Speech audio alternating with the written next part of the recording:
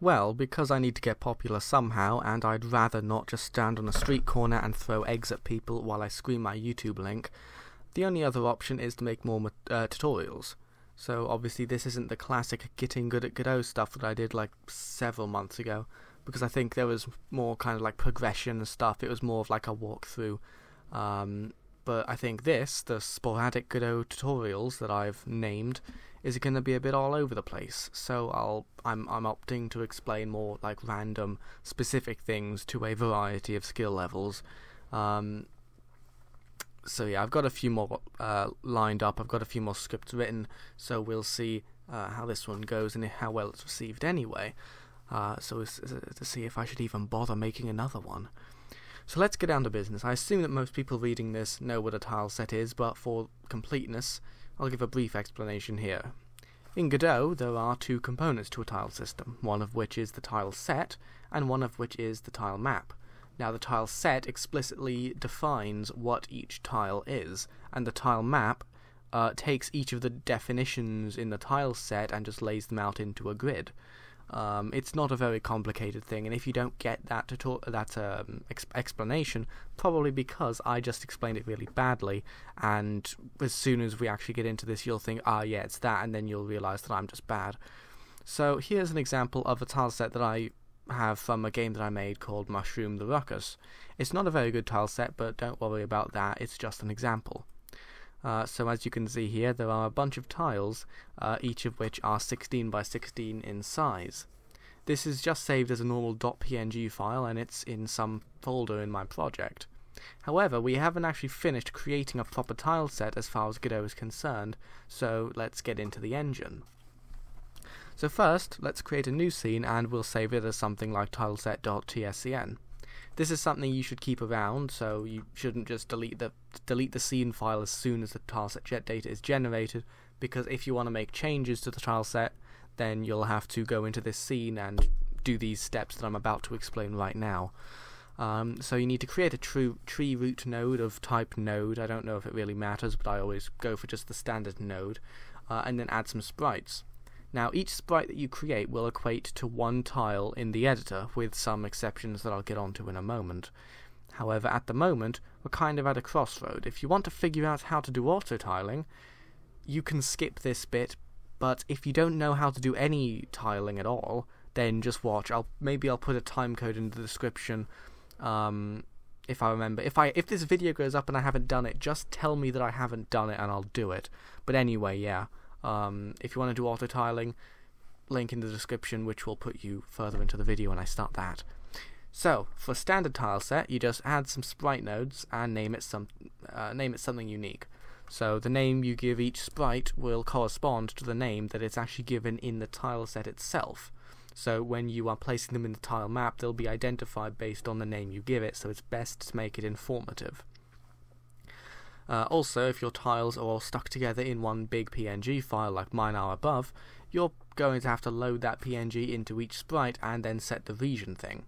Now, down in the node inspector for sprite, or I think, yeah, just a sprite, there's a little region category, and under there you can enable it, which will temporarily vanish your sprite because the region is set to a rectangle of size 0. So you can change each of these properties down here. The first two, X and Y, are they're the position of the rectangle from the top left corner, and the W and H are the width and height respectively. So you can just expand those.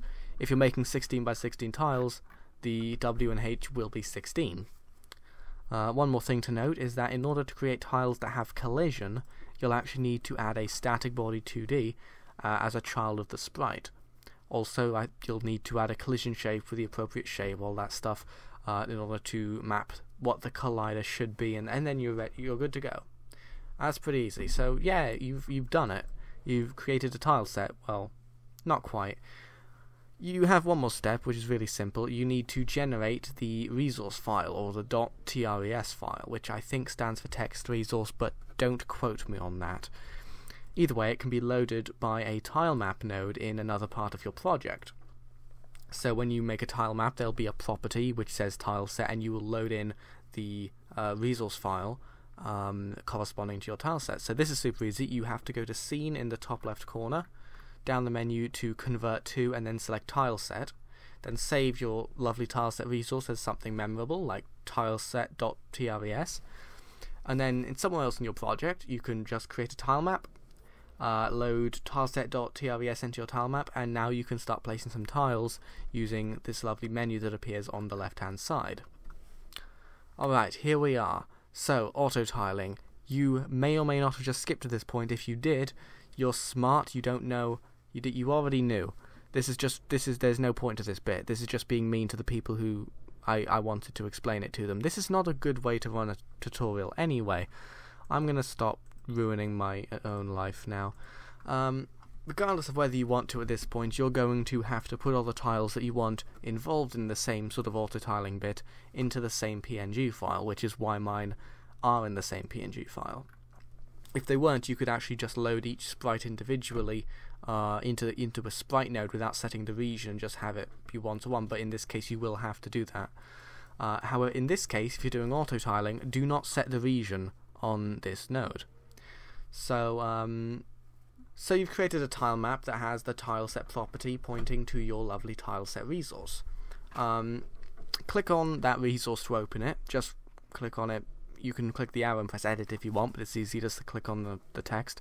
And you'll scroll down to the tile that's holding this big whole tile set sprite and click the Is Auto Tile box, as you can see there. I've named my auto-tiling tile to be All Tiles since, as the name would suggest, it holds all the tiles. Now you'll notice that a button along the bottom bar there says Auto Tiles. It has appeared at the bottom of the screen next to, output, debugger, audio animation, whatever else you might have there. So click that and it will open the auto-tiling menu. Now before we do anything here, go to the left-hand column where it would normally list your tiles and find the properties menu just sort of halfway down. You can set the Bitmask mode to 3x3 or 2x2 if you want to, but it's just a bit easier for 3x3, and the tile size for to whatever size your tiles are. Mine, for instance, is 64x64, just because they're 16x16 tiles, which I have scaled up by a factor of 4. Don't really worry about that if that's confusing you, it isn't really relevant. So now that you've done that, we can get into all this crazy auto-tiling stuff in this auto-tiling menu. Now, you'll notice a few buttons. You have Icon, Bitmask, Collision, Occlusion, Navigation, and Priority. Icon is the default tile to show if it can't work out which tile to put in a particular place. So you can just pick whichever one works for you. It doesn't really matter. You might get better results if you want... if you're doing grass, for instance, you probably want just a standard, like, middle of the grass tile, but it probably doesn't matter. Just pick whichever one you want, really. I have picked this lovely blue one right there, but now for arguably the most important menu, which is the Bitmask menu. This one is the one that decides how your tiles are automatically selected while they're actually being placed. Now, this is a bit confusing, and without somebody explaining it to you properly, you might not understand it. So I'm going to do my best, and if you don't understand it, go somewhere else. Each time you click on the this area, you'll notice that it creates a little red box inside one of these grids. So each tile here has 9 potential spaces. If it's a 2x2 bitmask, it's only 4. That's what a 3x3 bitmask is. Anyway, so each tile has 9 spaces to put a red box in. Each red box basically means, put me here if there's a tile in this position relative to me. Initially that is a bit confusing, but just carry on, you'll probably get it soon enough. So pretty much any tile that you want to show up needs a red box in the center, because that center box represents the tile itself. If it doesn't, it will never place that tile willingly if the center one isn't picked, because the center one says, hey, this tile exists. And so you're basically saying every time that tile is about to exist, it doesn't satisfy the condition because it doesn't exist. Again, very shaky explanation, but let's just keep going. So let's take this line of tiles in the middle first. The tile at the very top will only show up if the tile directly below it is also filled in, so I placed one red box in the center and one in the center bottom position. Similarly, the one at the very bottom will only show up if the tile directly above it is filled in, so I placed a box in the center and a box in the center top position. So let's take the top left corner of that blob to the left hand side. That corner will only show if 1. The tile to the right of it is picked, the tile to the 2. The tile below it is picked, and 3. The tile to the bottom right is placed.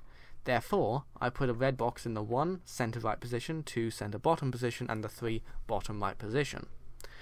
Again, don't think this is very clear, but just mess around with these things in mind and you will pick it up very quickly.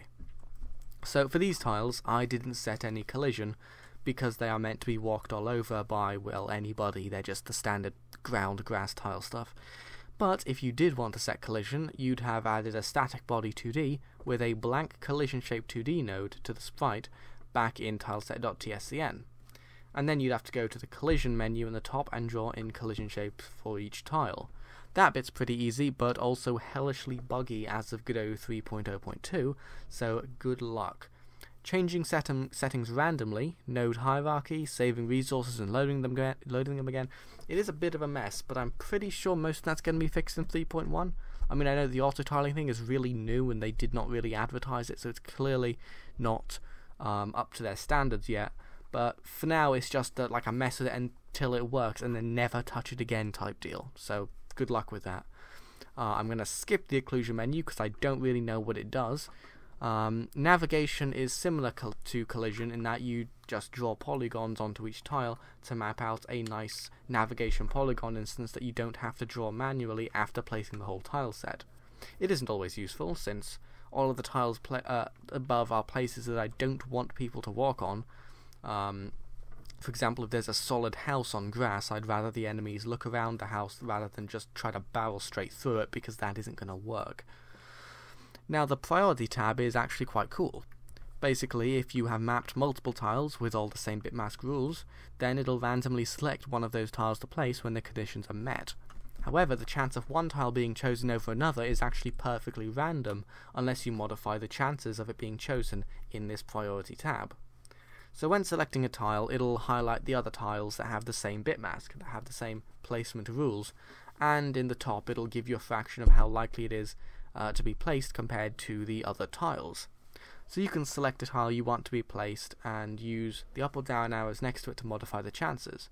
So if you took one of these and you said, yeah, I want to make this one very, very likely or very common for some reason, you can select it. It's got a 1 in 16 chance, or you can make it a 3 in 18 chance.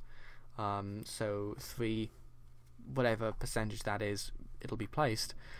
And you can just keep increasing this as much as you want. And that's pretty much it. I've pretty much explained everything to do with auto-tiling. You can return to your tile map, select the All Tiles tile, and start placing, and it should start auto-tiling for you. Now, if you want to know anything else about tile sets or auto-tiling or whatever, then feel free to let me know. If you want a tutorial on another specific engine feature, then also let me know, because I don't really know what to explain. I've got like 1,000 hours in the Godot engine.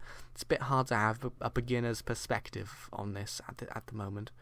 But anyway, yeah, thanks for watching, and good luck with the auto-tiling.